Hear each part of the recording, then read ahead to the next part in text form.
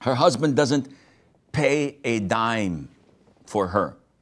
Well, if you are offering charity, I don't think you're a charity organization. This is not in accordance to the requirements of marriage.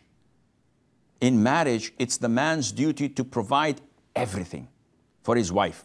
I'm not talking about buying her bags from Louis Vuitton or shoes from Prada. No, I'm talking about the norm. So providing the food, the shelter, the medical expenses. This is his duty. Now, if she is being offered a housing or an apartment from her work and he comes and visits, he should give her what's equivalent to the rent in exchange for that, not to get, to utilize all what she's getting and having this marriage freebie. No, any man would wish to have a woman who's beautiful and is rich and providing everything for him. He doesn't have to pay a dime. But this is un-Islamic.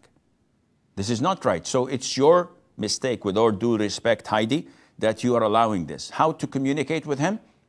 Make him man up. Tell him in Islam, a man does not allow a woman to provide for him. It's my duty. It goes against my manhood to just sit there and the wife works and she pays for my car, she pays for my food, she pays for my rent. What is this?